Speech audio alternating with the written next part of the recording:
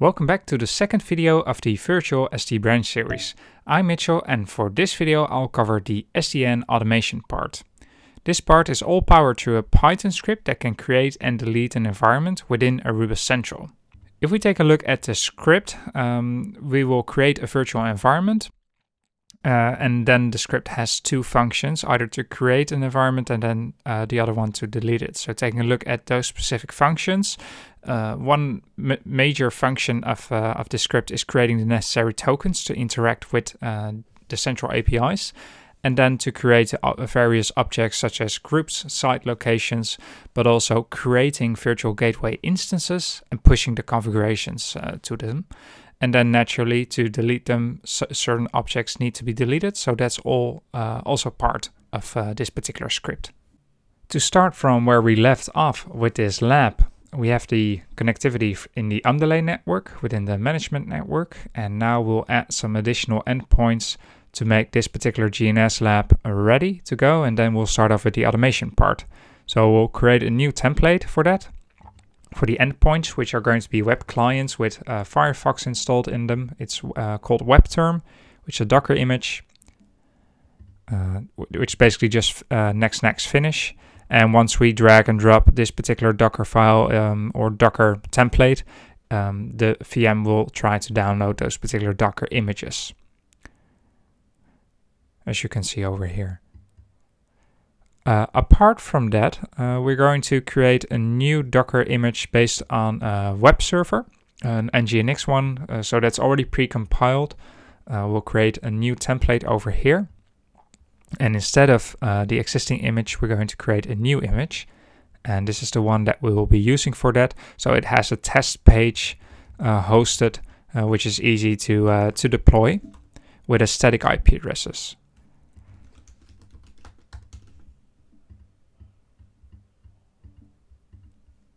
So next finish, also drag and drop this device over here, and then another web terminal template over here. So as we are waiting for the for downloading this particular image, I'm going to configure the name here and the DHCP settings for these virtual machines. So this will be called corp. And we can edit the network configuration in such a way to just unmark the configuration settings for the Ethernet port. Do the same for the bring your own device machine.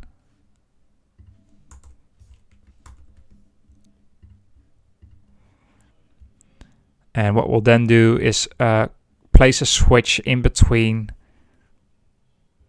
which is just a regular Ethernet switch over here. Make sure to connect to the right server and then connect the ports. For that, we'll be using port 2 over here, connected to Ethernet 0, Ethernet 1 for the corporate, and to the bring your own device. And then we need to do a little configuration on the switch side. So make sure to double click. So right now port 8 is selected. Once you double click port 0, for example, you'll see it changing over here. We'll change that to a trunk.1q with a native VLAN of 1. Click on add over here, and then we'll do the same for Ethernet 1 for the switch. Double click, make it VLAN 10, which is our corporate VLAN.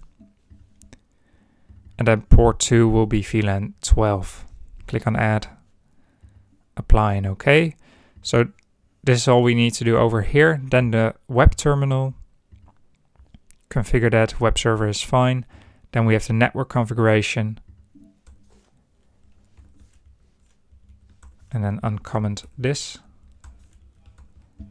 And the address over here, this is the CX underlay switch.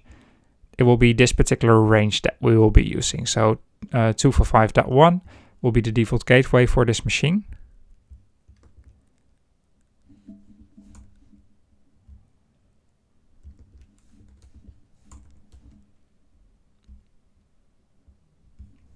And this will be a public DNS server. Right. Now with the right fonts. Click on OK. and connect this particular machine to port 4 on the CX switches. Right, so now that we have this particular connectivity, it's also time to connect the dots between the CX devices and the virtual gateways. And there's some logic there. The logic there is that the first, or the two interfaces over here, the first one is the internet line for virtual gateway number 1. This one over here is the MPLS line, and then we have these sets. Number 4 will be internet for virtual gateway 2, and then the 5 also the MPLS line for virtual gateway 2.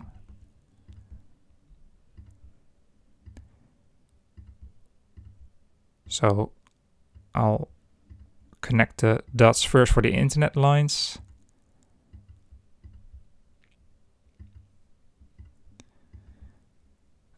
I'll leave the MPLS one over here empty, so we can get a better view of the zero-touch provisioning happening on this particular device. But I'll be sure to connect already MPLS lines for the other devices there.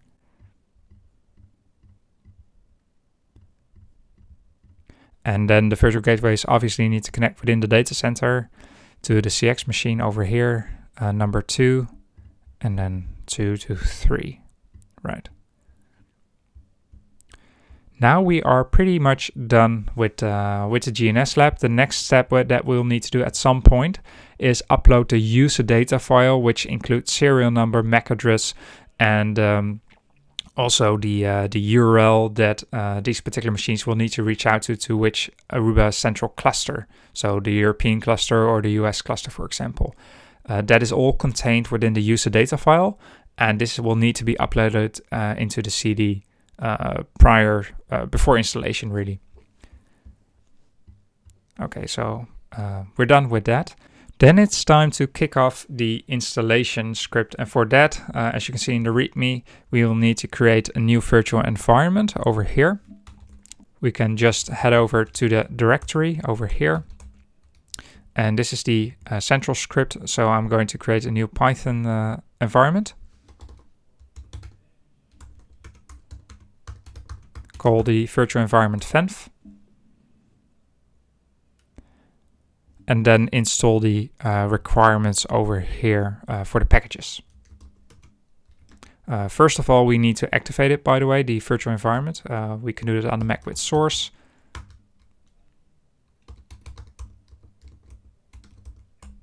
As you can see, we're now within the virtual environment, and which also changed, for example, if we take a look at where the Python path is, it's over here. It's actually leading to the virtual environment that we'll have. And then we can safely install the packages that I have specified within the requirements file.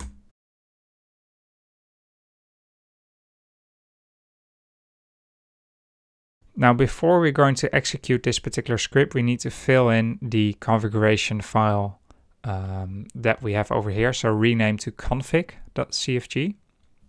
You can find it over here. So to go to central and then config. We need to rename this particular configuration file, which has all the clusters already over here of Aruba Central, and then you can just uncomment. For example, if you want to head over to the APAC 1 cluster and deploy your virtual lab over there, make sure to comment this particular settings and then uncomment this one. I'll be using the EU cluster for here. But first, rename this particular configuration. Right. So we have this particular config, change the file name. But as well, we need to fill in at least the customer ID, the username and password for the front-end tokens, and then for the back-end tokens, an OAuth 2 credentials need to be created, so client ID and a client secret. I won't go through the installation of an Aruba Central account, though I would strongly recommend to create a new account for yourself. And you can do that by heading over to arubanetworks.com, click on Try Central, and then click on Got an Aruba AP, start your trial here. From that point on, you can fill in your details, select the server that you'd like to deploy on, make sure to check on network operations, and once you're done with that, we'll take it further from there. So once we're all set, we can log in. Click on Evaluate Now, click on Exit Workflow. and head over to the admin page. Over here, we can see the custom ID. So copy that and fill it over in here. From that point on, we can create our OAuth 2 client ID and secrets.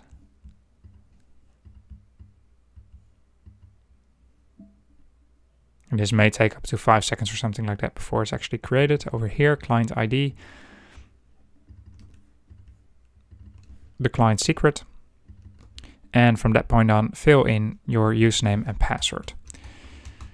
This particular zero-touch provisioning script does not work in conjunction with two-factor authentication or client certificate authentication. So I'm sorry, it's just going to be a plain username and password for this virtual lab. So now that I filled in also my username and password, it's time to head over to the network monitoring site over here. Click on Overview, and we have our Python script ready to go. Click on Enter, and we have two functions of the script. That is one to create a virtual gateway, or create the virtual environment, as I should say, or delete the virtual environment. So it also makes a clean mess afterwards. So once we perform the create virtual gateway, the script is going to do a few things there. One part is the token creation, so make sure that it logs in the way as you would for the front end. Then it can just do the regular stuff to, for example, create virtual gateways in an unmanaged way. So as you can see, the script is already busy with creating the virtual gateways. And it uses some timing there to make sure that the objects are really created and not seen as redundant clicks as you would click on multiple times for create device identity, for example. What I'll do is I'll let the script finish off, and then we'll go over the verbose output of this particular script to see what has happened in the environment.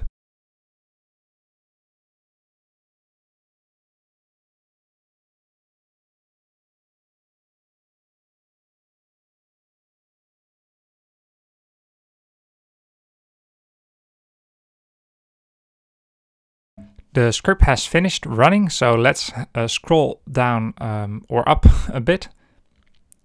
Right, so we have the token selection over here that also the custom ID that we filled in is selected as well. The tokens are being added into the SQLite database, and the virtual gateways are added. So let's take a look at the virtual gateways over here. By now we should see 4 virtual gateways, which then are listed here as well. The groups are created, and then configuration is also added into the group. So if you're interested in the configuration part, that is also added from the script itself, as you can see over here. From that point on, we also have our locations, as you see here. And from that point on, it's basically just a mix and match. So it's a dividing between the virtual gateways. 2 of them will become a VPN concentrator, to a branch gateway divided over here, as you would see. From that point on, they are added into the right groups, also the monitoring side, and the user data file, which we've discussed earlier on this video, is also downloaded. So this looks to be good and in order. If we take a look at the overview of the devices, of the gateways, we should see them here as well. Take a look at the MAC serial number and, for example, the group and the site. We see that the devices are added to the respective groups and site locations. If I'm going to take the branch gateway number 1, so SDB branch 1, as an example, click on device, we should see its configuration also being defined already. As you would see here, for example, or the interfaces, it's already defined. In the folder as the output of this particular script at the root, you would see the ISO files, which we will now use for the GNS lab. Right, so here we have the lab again, and I'll just upload all the ISO files onto the virtual machines.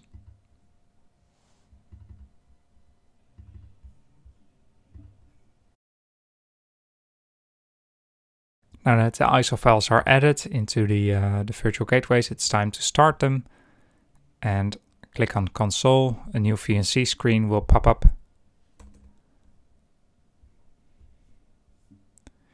And the booting will start as following. At some point, the ISO file will be copied over into the hard disk, and from that point on, it will start the zero-touch provisioning process.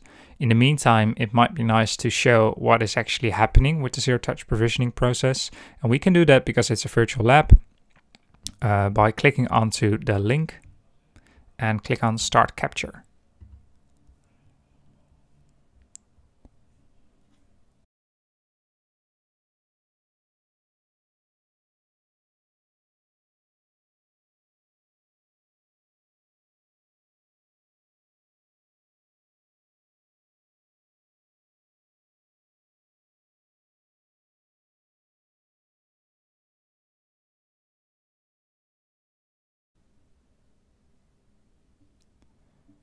As you would see right now, the branch gateway is requesting an IP address. It received one. It is reaching out to Aruba Central Services. And from that point on, it will try to sync its clock. So then it can request for a certificate for the communication between the device itself and Aruba Central. It will restart or soft reset some processes. And from that point on, once it fully downloads the configuration from Aruba Central, it will reboot. So I think after about 5 minutes, you should be able to see the branch gateway popping up within the Aruba Central overview over here for devices. So in the meantime, I'll also enable the virtual gateways over here. And let's see how they will look like once they're all done and configured.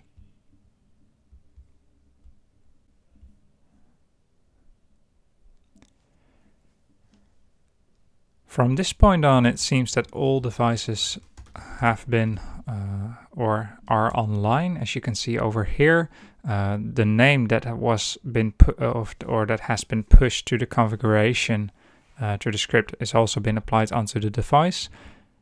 The same as you would see within the monitoring side of the gateways here as well. Branch Gateway 2 is still rebooting. So taking a look at the branch gateway itself, at some point we would have the WAN side here.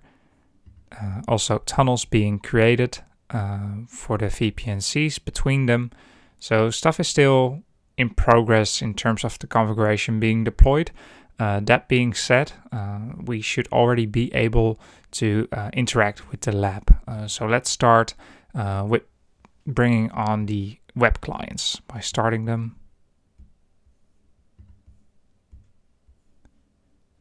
And open up a console session over here. Like so. And it seems that they already have internet connectivity. We could also open up a terminal application to see what IP address it has. Right, so 2.2, that's the VLAN of this particular. If we take a look at the LAN interfaces, it's VLAN 10, so that will be the corporate user. And we could also turn on the web server as well. So I'm just going to do a quick check here to see if there is some connectivity between the labs.